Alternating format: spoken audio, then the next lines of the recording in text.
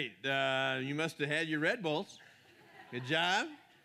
We did hand out monster drinks to the 8:30 service. This is a rough weekend, daylight savings time, and plus most of the people that come at 8:30, and anyway, so they're. I think there's a few monster drinks still left out there. If you need help during the message, I'll pray here in a second. No, you can welcome to go get it. I had my first one today, so this message is going to be fast and short. I love watching Deal or No Deal. I think it's a hilarious show. We're in a game show series, and we're answering some of the tough questions in the Old Testament. And we've been dealing with this for several weeks now, and today is Deal or No Deal. I think Howie Mandel is hilarious. I just love that whole deal. And people on that show are just stupid. They are. They're just dumb, right? Because they are convinced that that they're going to pick the right suitcase, and because they've studied, and they've researched, and no, they have no idea what they're doing, right? They're just picking a number. This is my kid's favorite number. They don't know, and so they start eliminating things, and the numbers keep going up. Like, hey, we're going to give you $25,000 if you stop right now. And like, no deal, right? And it's like, no deal. I'm not doing that. And so then it goes up a little higher and higher, and there's like $100,000 out there. And people, like, I'm thinking, just push the button. Push the button. That's $100,000. It's $100,000. And they're looking over at their relatives and their friends are like, no deal. Because you know what? Because they're idiots too, right? They don't have no idea. They have no idea what's in that suitcase. But they're all convinced that they have somehow magically made the best decision possible, picking out that $1 million or $500,000. They know. And then they just keep going, and eventually they find out that they picked a $5 suitcase, and that's really it's kind of a little microcosm of how oftentimes we make decisions and do life, right? Is because we think, hey, we're just going to randomly, without thinking. In fact, I hear this all the time. I'm gonna just trust my gut on this. Well, maybe you just ate at Taco Bell. Maybe that's what's going on in your gut right now. You're like, oh, my gut's telling me, yeah, too many burritos. Now, that's what your gut is telling you. Or you're going to trust some people like, hey, what do you think? What do you think? I don't know, dude. I don't know. Just go for it. Just go for it. Do it. Hey, follow your dream. Like, what? You want me to be like, what? I'll do it. All right. And they're really not even invested in the whole deal. They don't really care, right? They just think, hey, you do it, whatever. And so we make these decisions based on our feelings or based on a gut deal. And then oftentimes we're like, I just want to be happy. And again, we end up with nothing. We're just not a whole lot there. And so we're going to take a look at today some guys who didn't do so well in the deal or no deal thing, making decisions mostly based on their gut, based on the fact that they were hungry, based on the fact that they were greedy, and again, we oftentimes make poor decisions based on I'm hungry, or I want stuff. And so we're going to take a look at this today. This story in the Old Testament. Again, these guys are growing up in a very, very messed up home. It is dysfunction after dysfunction. So now they're twins, and they're opposite. They're just completely opposite. One is a manly man. He loves to hunt. He loves to fish. He smells like he hunts. By the way, if you're spraying urine on you so that you can hunt better, what is wrong with you? I got friends like they'll go elk hunting and they get some sort of like stuff from Cabela's that you can spray on you so that you'll smell like elk urine. Well, that makes a lot of sense. Now, that's a difficult. You can go into Dillard's or something and people are spraying stuff on you all the time. But if you go to Cabela's, they're spraying stuff on you. Run! Like, get out of there. Like, hey, don't be spraying that stuff on me. But guys will do that. Like, hey, I want to, so I'm stealth, like getting out there. So like, when the elk smells me, they're like, wonder what that is. All right. But this guy's a manly man. He loves to cook. He loves the outdoors. He probably drives a Ford F-150 Raptor. I mean, this guy's a manly man. He's hairy. He's the Duck Dynasty dude. He's just out there. Now, his twin brother, is just completely opposite. He's kind of a mama's boy. Likes hanging around house. He doesn't even know how to cook. He smells good. He probably drives a Mini Cooper. No big deal.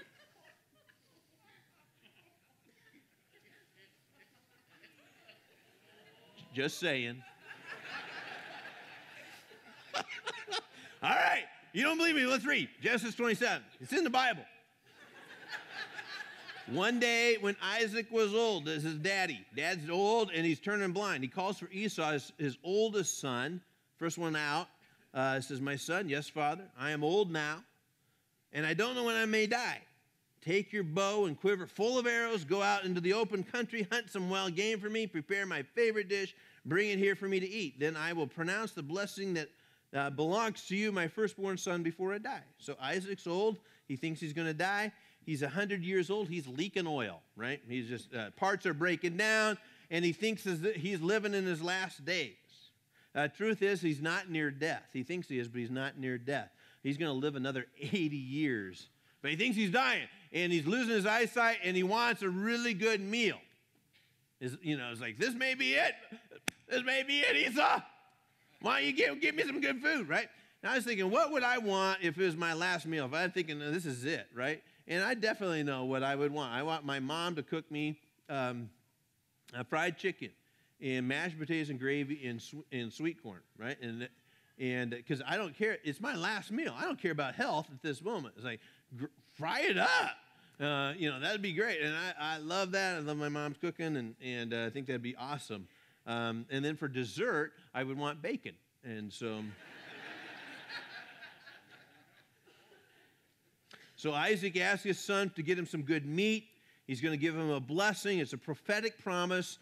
This is a prophetic promise that comes from the dad, and it is honored by God. All throughout the Old Testament, we see that the blessing was something that was sought after and desired. God blessed, and fathers would bless their sons. It was a prophetic message that was a promising future for their kid, and it was handed down from dad to their son. So here he gives instruction to his boy, and he is doing it kind of quietly, kind of stealth-like. But there's somebody listening, Genesis 27:5. But Rebekah, be Isaac's wife, overheard what Isaac had said to his son, Esau. So when Esau left to hunt for wild game, she said to her son, Jacob, listen, I overhear your father say to Esau, bring me some wild game and prepare me a delicious meal. Then I will bless you in the Lord's presence before I die. Now, my son, listen to me. Do exactly as I tell you. Go out in the flocks and bring me 2 fine goats. I'll use them to prepare your father's favorite dish. Then take the food to your father so he can eat it and bless you before he dies. But look, Jacob replied to Rebekah, my brother Esau is a hairy man, and my skin is silky smooth. What if my father touches me? He'll see that I'm trying to trick him, and then he'll curse me instead of blessing me. But his mother replied, let the curse fall on me. My son, just do what I tell you. Go out and get the goats for me. Now, oftentimes I thought, well, these guys are little, they're like teenagers, or, they're just, maybe in their early 20s or something. But no, they're probably 50 years old at this point. And here's mama telling her boy what to do, and she comes up with a plan, and she's reminding them, and again, let me just remind you of what happens to people when they take matters into their own hands and don't follow God's plan. How well did that work out for Eve? Not so good. How well did that work out for Cain when he decided, I'm going to take matters in my own hands, and he killed his brother? So Jacob complains, Mom, we're never going to be able to pull this off. I'm not hairy. I'm not a hunter. I'm not a good cook. And Mom kept saying, no problem, no problem. She's the classic enabler, right? She's the classic manipulator. I'm going to make sure that my favorite boy is going to get this. So don't worry about being, your skin's not hairy. We're going to take some animal skin. We're going to put it on you, and you're going to feel like Chewbacca at this point. You're just like, hey, whoa, all right? And then I'm going to cook up some, go get your pet goat, because he obviously can't go hunt, so he has to go get his pet goat. And he goes and gets his pet goat, and they kill it, and they make this great meal, and it smells good, and it, and still he's like, hey, I'm still worried that if he finds out, don't worry about it. And so she tells her son, just obey me. We're going to disobey God, but just obey me. And she dresses him up and cooks the meal for him. So here in Genesis 27:14, it says, Jacob went out, got the young goats for his mom. Rebekah took them and prepared a delicious meal just the way Isaac liked it. Then she took Esau's favorite clothes, which were there in the house, and gave them to her younger son Jacob. She covered his arms smooth and the smooth part of his neck with the skin of the young goat. And she gave Jacob a delicious meal, including freshly baked bread. So she's pulling out all the stops.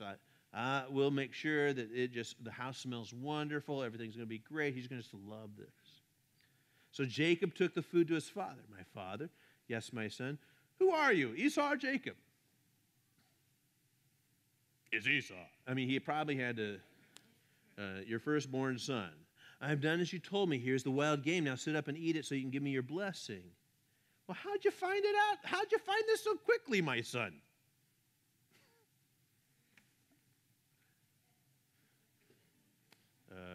It was Bambi. It was like, it was just right there.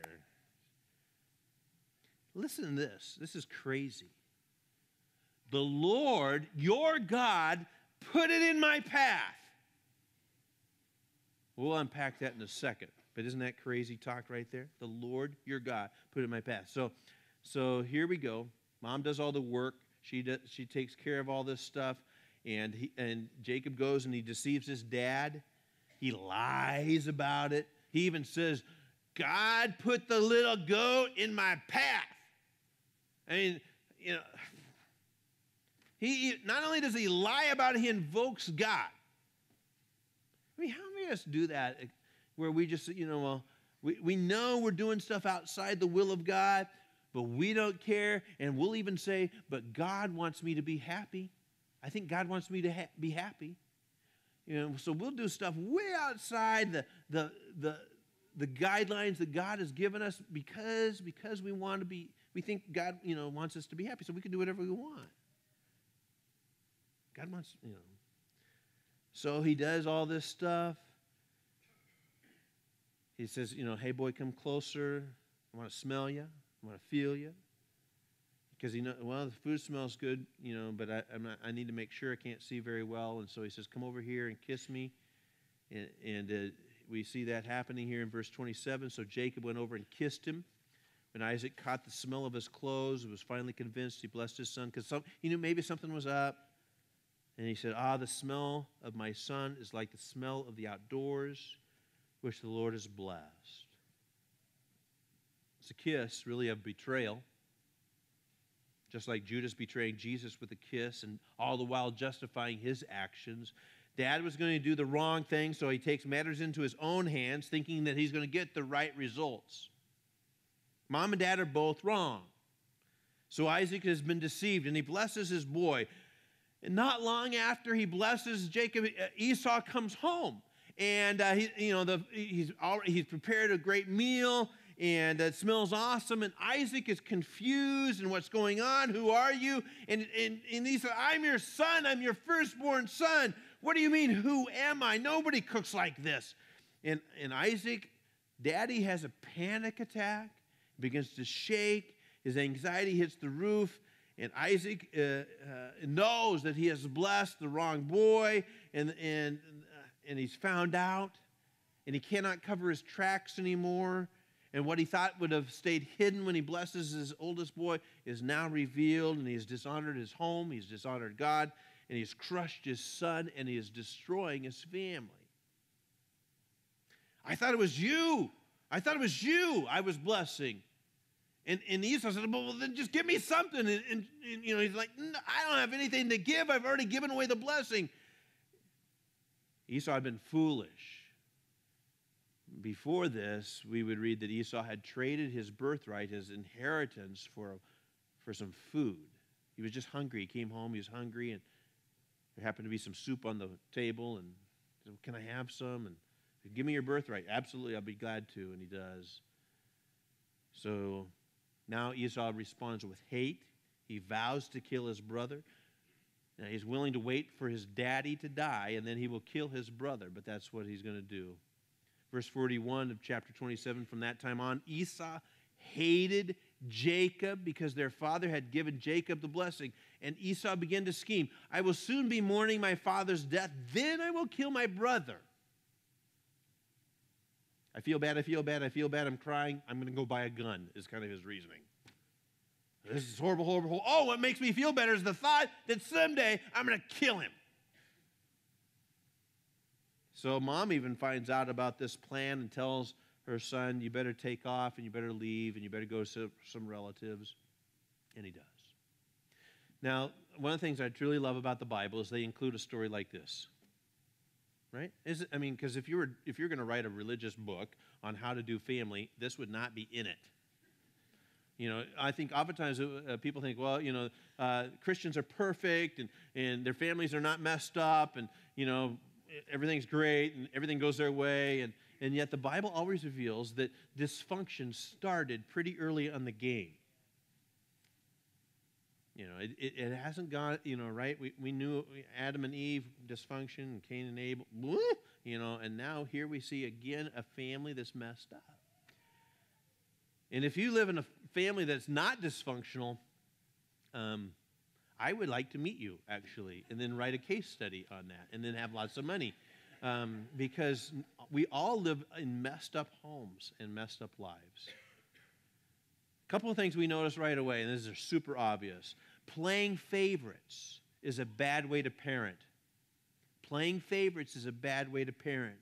I think it goes without saying, but it happens all the time when a kid doesn't like what you like. Maybe you have a kid that's not so much into sports, but you played on the football team or the high school basketball team, and despite all your efforts to get your boy interested, not interested at all. But one of your boys is really interested in that. In fact, he's kind of good at it, and your other boy loves the arts, but that doesn't interest you at all. Well, where is your time going to be spent? Where is your money going to be spent? Where is all your effort and your attention going to be spent?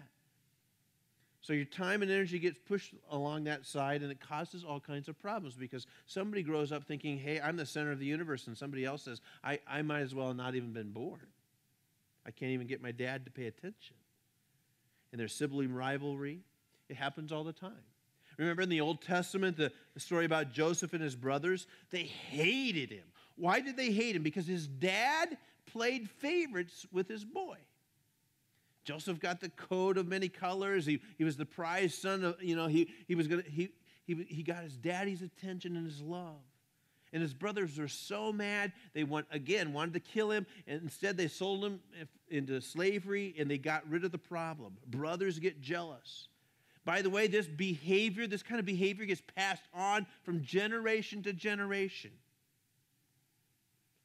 And part of what God can do for us is to help us break the cycle of the destructive patterns that plague many of our families. A Christian life is a life of repentance, which allows us to break the cycle. If you were raised in a home where the favorite was not you, you're going to need to have grace. If you were raised in a home where you were the favorite son or the favorite daughter, you're going to need grace as well. Jesus is alive and well, and he is able to help us, and to not only he's able to help us forgive and to break the pattern.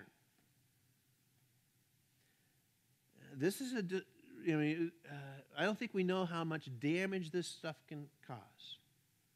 It's powerful. Be careful. Another thing that we notice in the story is that when we give a blessing, it's powerful. Genesis 1:28 says, then God blessed them and said, be fruitful and multiply. He's talking to Adam and Eve. Very beginning, right at the very beginning, God blesses them. In fact, even God blesses the Sabbath. He says, keep it holy. He blesses even a day. God blesses Noah and his sons. God blessed Abraham. And when Esau doesn't get the blessing, it crushes him. It's devastating and catastrophic. In fact, the way he responds to it is by rebelling. Esau had already married 2 women. Mistake, by the way, 2. Massive mistake. It's not right. And not only were there's 2, they were both unbelievers. And he was told not to do it. So now his response to this was to marry more women who were unbelievers.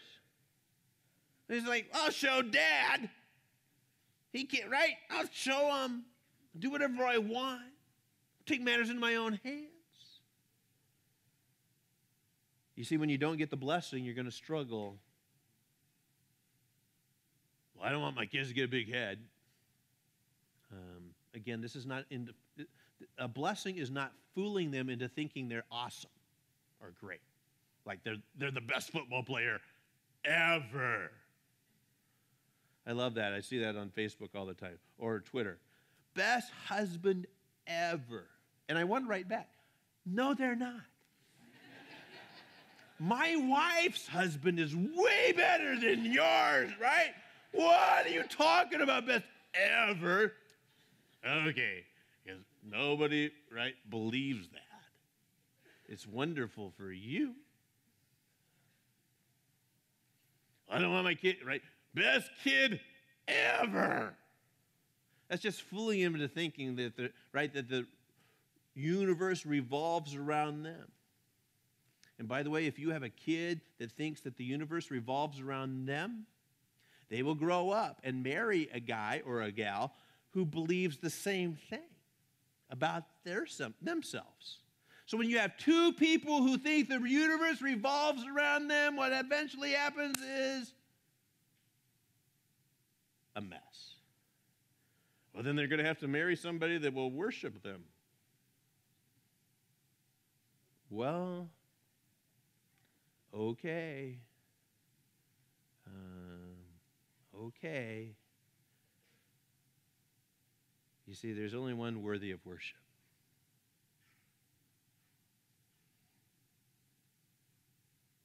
Now, if you really, and again, parents who make their home a kid-centered home are going to really struggle. You need to make your home a Christ-centered home.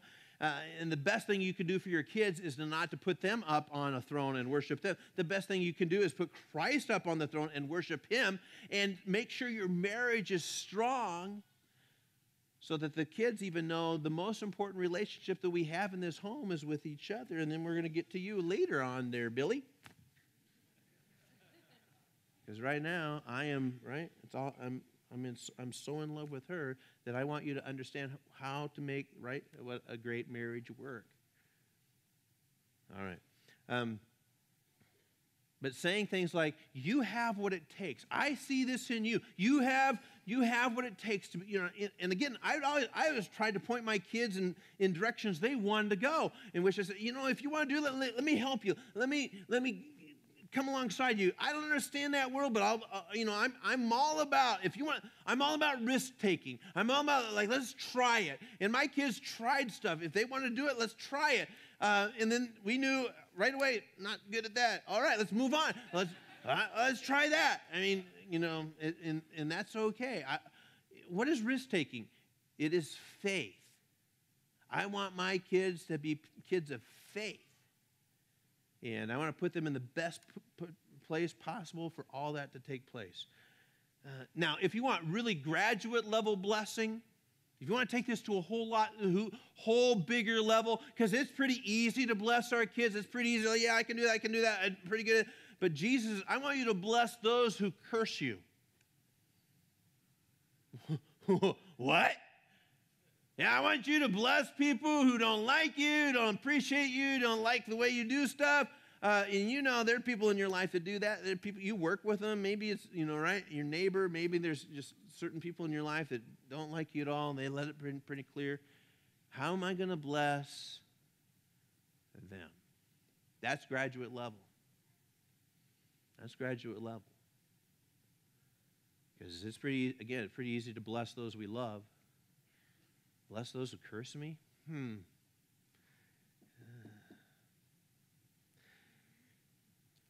This is from a writer named Mary Ann Bird. She wrote, I grew up knowing I was different, hated it. I was born with a cleft palate. When I started school, my classmates made it clear how I looked to others. A little girl, misshapen lip, crooked nose, lopsided teeth, garbled speech. When classmates asked me what happened to my lip, I told them that I had fallen it and cut it on a piece of glass. Somehow that was more acceptable to have suffered an accident than to have been born that way. I was convinced that no one outside of my family would ever love me. Then there was a teacher in the second grade that I adored, Mrs. Leonard. Annually, we had a hearing test. Mrs. Leonard gave the test to everyone in the class. Finally, it was my turn. I knew from previous years that I would stand there and she would whisper in my ear and I would need to repeat it. Usually it was something like this. The sky is blue. Do you have new shoes? So it was my turn. I walked up there and God must have put the words in her mouth that would change my life. Mrs. Leonard whispered, I wish you were my girl. I wish you were my little girl. She spoke a blessing. Teachers, coaches, parents, you have the ability to change people's lives with even little whispers like that. It's my guess that some of you can look back on moments like that in your life when a coach spoke into your life that believed in you and that knew that you had what it takes to kind of maybe it was a teacher saying, you know what, if you went, I think if you keep going that direction, you're really good at this. Maybe and you can speak words of blessing. God whispers that, by the way, to us all the time. I believe in you. I believe in you. You can do this. I can help you. I wish you were my little boy. I wish you were my little girl. Genesis 50, verse 20 says, you intended to harm me, but God intended all for good. He brought me to this position so I could save the lives of many. This is the great theme of the Old Testament. Isaac meant this for evil, Rebekah as well, Esau as well, Jacob as well. God meant it for good. Not everything that happens in our lives in the world is the will of God. Lots of people mean things for evil. We take matters into our own hands. We're sinful and selfish and insecure and scared and angry. But God is a way bigger God than all of those things. And no matter what, our mistakes, our sinful decisions, He is able to craft and mold them all to bring about beauty. The crazy thing about these people and this family that we're looking at today is that Jesus is related to them. They're the great what? They're his great stuff, right? He comes out of this kind of dysfunction. God came into human history through a family, not a perfect family, but through a family. And the jealousy and the lying and the deceiving and the stealing and the anger, and He puts all that stuff on His back so that we can be forgiven. But not just that, so that we can stop living a life of sin. Maybe you grew up in a home like Isaac and Rebekah's. Perhaps it was worse than that. I mean, you'd have got settled. That'd have been awesome. But my dad was a jerk. He drank too much. My mom cheated on my dad. I don't know anything about a blessing. I never have heard a blessing from my dad. I never have heard a blessing from my mom. And you grew up in some stuff that was impossible to deal with. Jacob probably thought that he would be different than his daddy. Jacob eventually would grow up and have a family and do the same thing with his boys. One of them was Joseph. We just looked at that, where there was lying and trickery because you reap what you sow. That God has delivered us from the empty, hollow way that we may have grown up. He does not want you to fall into the pattern of lying and cheating and anger. And He is now helping you be led by the Holy Spirit. And He still whispers into our ears today, I sure wish you were my little boy. I sure wish you were my little girl. He'd like you to be in His family. More than anything else, if the incredible thing that He would adopt me into His home. Again, I may have grown up where a lot of things were out of control and messed up, and I'm thinking, well, I don't get this whole family thing because my family was messed up and dysfunctional. Absolutely. But He can walk into that situation and be your heavenly Father who will love you and bless you. He will. Jesus, by the way, Jesus even got the blessing from His heavenly Father. When Jesus was baptized, the Father spoke these words into His Son's life, into his ear. You are my Son, in whom I'm well pleased.